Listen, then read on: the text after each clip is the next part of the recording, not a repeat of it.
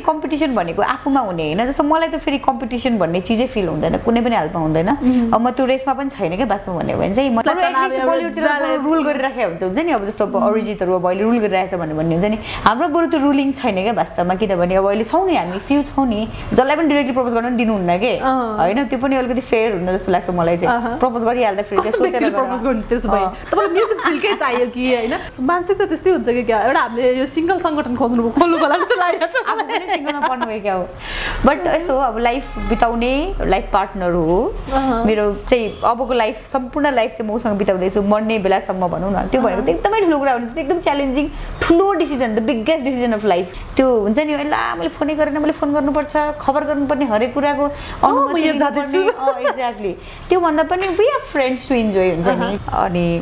keep loving I love you नमस्कार सृजना FM हेर्दै अनि सुन्दै हुनुहुन्छ तपाईको साथमा म सुरक्षा छु तपाईले फ्रेममा देखिसक्नु भएको छ मसँग को हुनुहुन्छ भने एकदम अहिलेको हिट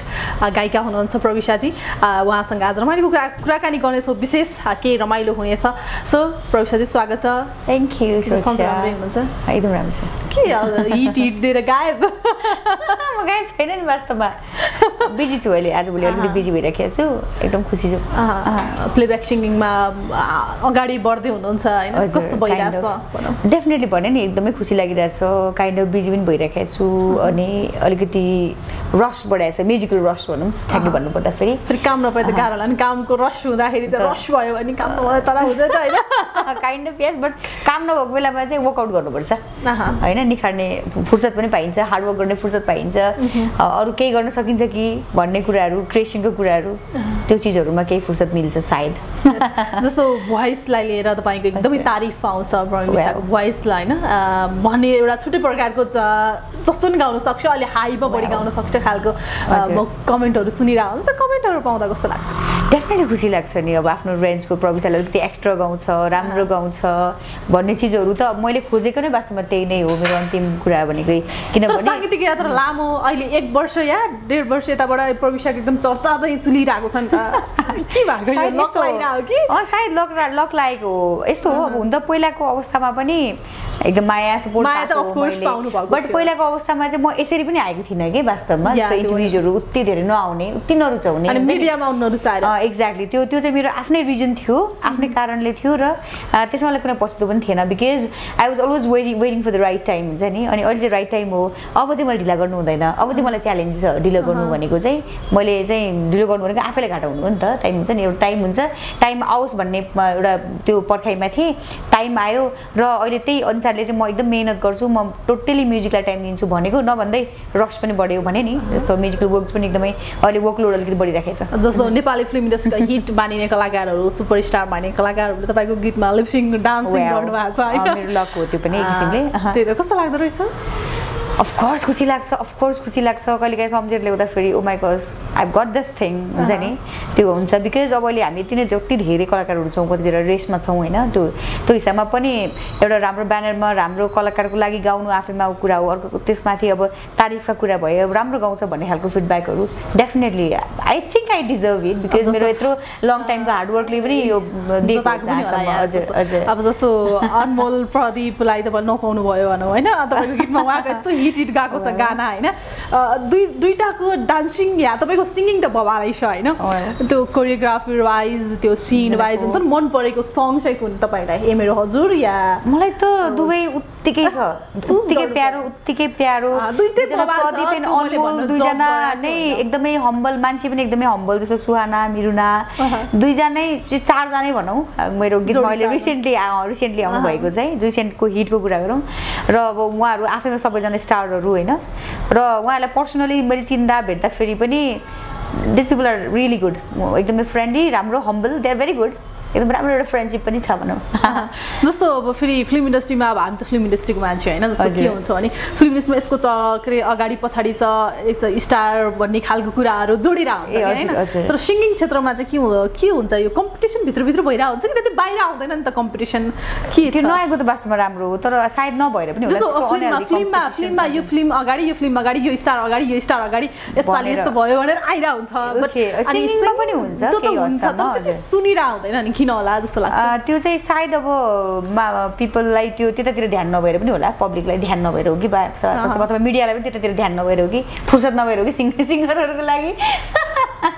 त्यो पनि हुनसक्छ है हजुर जस्तो अहिले अब रिसेन्ट होइन धेरै गायिकाहरू त हुनुहुन्छ टम्म गायिकाहरू हुनुहुन्छ तर नाममा गनिने होइन औलामा गनिन सक्ने मात्रै फिल्ममा क्षेत्र यहाँ हुनुहुन्छ त्यसमा पनि कम्पिटिसन हुन्छ नि त होइन हुन्छ डेफिनेटली हुन्छ कस्तो खालको कम्पिटिसन हुन्छ कि तपाईँहरू त्यो चाहिँ मैले भने नि कम्पिटिसन भनेको आफूमा हुने होइन जस्तो मलाई त फेरि कम्पिटिसन भन्ने चिजै फिल हुँदैन कुनै पनि हालमा हुँदैन अब म त्यो रेसमा पनि छैन क्या वास्तवमा भन्यो भने चाहिँ म चाहिँ आफ्नो हिसाबले मेरो तरिकाले सरल ढङ्गबाट काम गर्न रुचाउँछु र आफूलाई आएको अफरहरू के लाएर हेरेर राम्रोसँगले हेरेर निर्णय गरेर अनि गर्छु मेहनतका साथ पनि गर्छु र उसँग कम्पिटिसन छ म चाहिँ उसँग चाहिँ उसले मलाई जित्न लाग्यो भन्ने किसिमको मलाई छँदै छैन हुन्छ नि हाम्रो आफ्नो आफ्नो दुनियाँ सायद अरूलाई पनि नहोला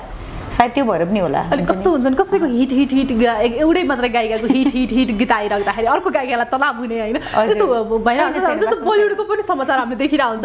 अब हामीले आफै समाचार लेखिरहेको हुन्छ होइन उ गर्दाखेरि उसलाई तनाव रुल गरिराखेको हुन्छ नि अब जस्तो अरिजितहरू अब अहिले रुल गरिरहेछ भन्ने हुन्छ नि हाम्रो बरु त्यो रुलिङ छैन क्या वास्तवमा किनभने अब अहिले छौँ नि हामी फ्यु छौँ नि 4-5 जना छौँ नि हुन्छ नि त्यो छौँ अब सायद त्यो प्लेब्याकलाई पर्फेक्ट भोइसहरू भएर पनि होला कतिको क्लोज हुनुहुन्छ अरू गायिकाहरूसँग म त छु तर एकदम धेरै पर्सनली क्लोज भन्दाखेरि पनि हामी जस्तै we are close right now हुन्छ नि हामी मिडियामा भएको नाताले हामीले एउटा कुरा चाहिँ हामीले एउटा के सिकेका छौँ भन्दाखेरि चाहिँ we talk like we already know each other हामी फर्स्ट टाइम भेटेको छौँ भन्दा पनि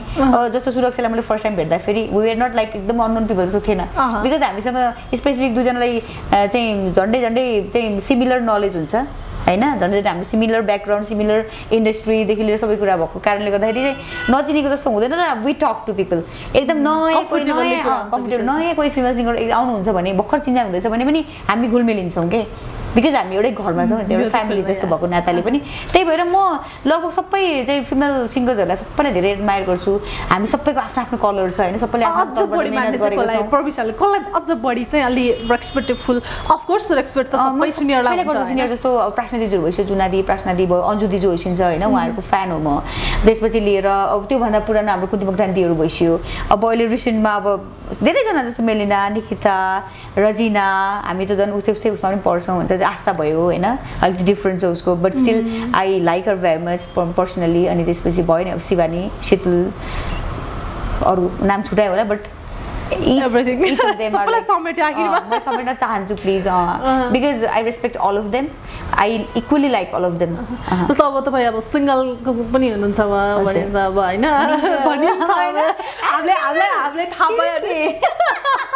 हामीले थाहा पायो सिङ्गल भन्न सक्छु सिरियसली अनि किन त्यो अब साङ्गीतिक फिल्डकै व्यक्ति चाहे खोज्ने अब त बेला पनि अब त्यो हुन्छ नि अब आफूलाई कस्तो हुन्छ भने धेरै त प्रपोजहरू ब्रोजहरू आइरह हुन्छ बट हामीलाई चाहिँ चित्त बुझ्दैन नि त होइन आइरह हुन्छ हरेक मान्छेको लाइफमा हुन्छ मन पराउने भन्ने हुन्छ डिरेक्टली प्रपोज गर्ने पनि जसलाई पनि डिरेक्टली प्रपोज गर्न दिनुहुन्न के होइन त्यो पनि अलिकति फेयर हुन जस्तो लाग्छ मलाई चाहिँ प्रपोज गरिहाल्दा फेरि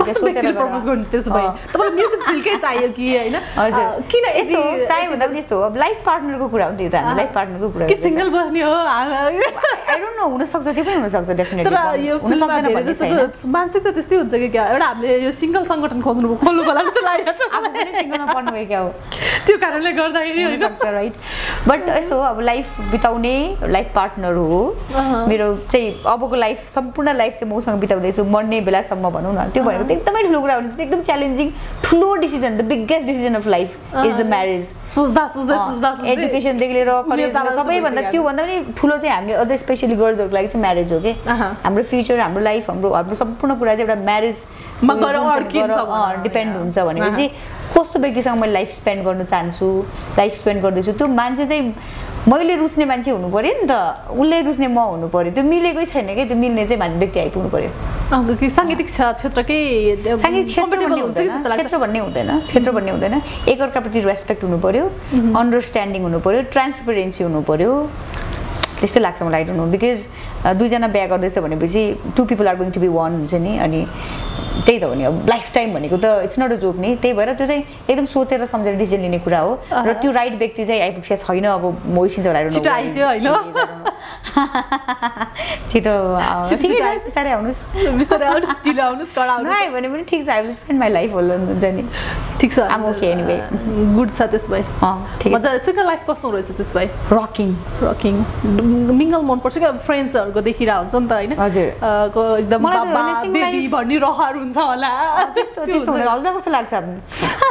मैले तपाईलाई सेम क्वेशन त्यतिबाट म मुक्त छु बाबा भन्दा नि आउँदैन बेबी भन्दा नि मलाई पर्दैन अनि इन्ट्रेस्ट आई थिंक यस्तो हुन्छ कसैले कसैको लाइफमा रुल गर्ने त्यो आफूले पनि कसैलाई त्यो अधिकार दिइराख्नु उचित छैन हैन अब मैले भने जस्तो म्यारेज भनेको चाहिँ एउटा त्यो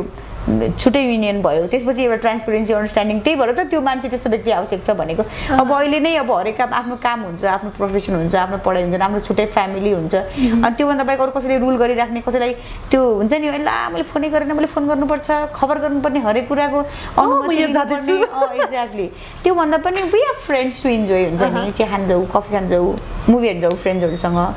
single life is actually rocking त्यही हामी सिंगल सङ्गठन खोल्दैछौँ चाँडै नै यो अस्ति नै हाम्रो दिपादेवीसँग पनि दिदी खोल्नुपर्छ भन्ने खालको कुरा भइरहेको थियो होइन त्यसमा अब प्रवेशा पनि सदस्यता लिन मलाई एकदम त्यो कार्ड पनि बनाइदिइरहेको छु हुन्छ मलाई एकदमै हामी आँखा नलागेको छ कसैले टाइपको कि हजुर जस्तो अब तपाईँ हिरोइन मटेरियल पनि हुनुहुन्छ मतलब राम्रै पनि नट भेरी मच मेरो दाँत राम्रो छैन गरिरहनु पर्दैन नि त फिल्ममा दाँत लुकाएर गाउने कहिलेकाहीँ त्यो म्युजिकल लभ स्टोरीवाला होइन यो सङ्गीतकै रिलेटेड मुभीहरू आयो भने इन्ट्रेस्ट हुनसक्छ है हुन सक्दैन भन्दिनँ मैले बिकज एक्टिङमा कतै त रुचि छ मलाई बिकज हुन्छ नि अब टाइम चाहिँ एउटा त्यो कुरिरहेको थिएँ मैले अब तर त्यो त्यही भने नि हजुरले भने जस्तै रिलेटेबल मुभी आउनु पऱ्यो कि जस्तो हुन्छ नि साङ्गीतिक नै त्यस्तै भयो अथवा मलाई सुइटेबल हुन्छ नि आयो भने मेरो क्यारेक्टरलाई कोसँग गर्ने इच्छा चाहिँ जाहेर गर्न चाहन्छु त्यस्तो केही छैन मलाई उहाँसँग गर्नु पाए भन्ने थिएन अब म्युजिक राम्रो सुपरस्टारै आइसिन्छ भने मेरो लकको कुरा हो जस्तो यस्तो हुन्छ नि त जस्तो कसले चाहिँ बढी म्युजिकलाई चाहिँ अलि फिल गर्नुहुन्छ टाइपको हुन्छ नि त तपाईँले त धेरैसँग काम गिभन थट टु इट साँच्चै भनेपछि मैले त्यो सोचेको छैन मैले फिल्मको बारेमा पनि सोचेको छैन यो कुरामा हुँदाखेरि चाहिँ त्यस्तो आयो भने चाहिँ I have to think about it भन्ने कुरा त्यस्तो भयो नि त कसैले म्युजिकल लभ स्टोरी बनाउने सोच्दै हुनुहुन्छ भने उहाँ हुनुहुन्छ होइन सरप्राइज गर्न सक्नुहुन्छ कमिसन दिनु होला मलाई मैले गरिदिन्छु सो पके उहाँको थ्रुबाट चाहिँ आइसकेला नेक्स्ट अन्तर्वार्ता पनि हुनेछ होइन थोरै छोटो मतलब टाइम 5 मिनट पनि गयो जस्तो मलाई लागिरहेको छैन मलाई यस्तो भइरहेछ एकदम रमाइलो लागिरहेछ यो कहिले हामी एकदम बकवास गर्ने हामीले एकदम गफ भन्दा पनि बढी बकवास गरे जस्तो लाग्यो मलाई जस्तो लागिरहेछ है इन्टरभ्यू राजले कडा लिनुभन्दा हो अहिले अगाडि अर्को इन्टरभ्यू एकदम हाम्रो राजदाले एकदम भयङ्कर इन्टरभ्यू लिइसकेको थियो त्यसपछि एकदम रिल्याक्सेसन भइरहेछ एकदम रमाइलो कुरा भइरहेछ हाँस्नको लागि सुरक्षा छँदैछ पके वास्तवमा यो हाम्रो we were just kidding actually so funny गरौँ भन्ने हिसाबले एकदम प्रविशाको पनि केही कुरा जानौँ उहाँको केही रहस्य निकालौँ होइन उहाँलाई फनी पार्ट कस्तो छ फनी पार्ट कमेडी गर्नुहुन्छ जसरी पनि उहाँको भोकलको त तपाईँले तारिफ गरिरहनुहुन्छ होइन सो पक्कै तपाईँलाई मन पराउने भ्युजहरू हुनुहुन्छ होइन सो उहाँहरूलाई के भन्न चाहनुहुन्छ छोटो भयो नेक्स्ट अन्तर्वार्ता फेरि म उहाँको फुल अन्तर्वार्ता लिनेवाला छु डोन्ट वरी अब त्यही हो thank you so much for watching अनि keep loving keep supporting I love you मेरो एकदम फ्यान्सहरू मेरो फलोवर्सहरू मेरो सम्पूर्ण श्रोताहरूलाई चाहिँ एकदम मनदेखि नै माया एकदमै सम्मान र हजुरहरूको यस्तै माया पाइराखौँ जहिले पनि मोटिभेसन मिलिराखोस् इन्करेजमेन्ट मिलिराखोस् म अझै हार्डवर्क गर्नेछु अझै धेरै मेहनतको साथ अझै राम्रो राम्रो चाहिँ नै त्यही त हो नि म्युजिक्सहरू जो सङ्ग्सहरू लिएर आउने छु thank you so much so thank you very much तपाईँलाई पनि धन्यवाद एकदम मलाई इन्टरभ्यू जस्तो लाग्यो हामी कतै यतिकै फन टक गरेर जस्तो फिल भयो होइन एकदम रमाइलो पाटो हो अब यसमा फर्मेलिटी दुनियाँ हुन्छ नि त के भन्ने होला भन्ने किसिमको कुरा भएन इजी वेमा हजुरले सोध्नुभयो इजी वेमा हामी अझै जिस्किरहेको जस्तो गऱ्यौँ सायद अब उहाँहरूलाई के कति रुच्ला नरुच्ला अब केही त्यस्तै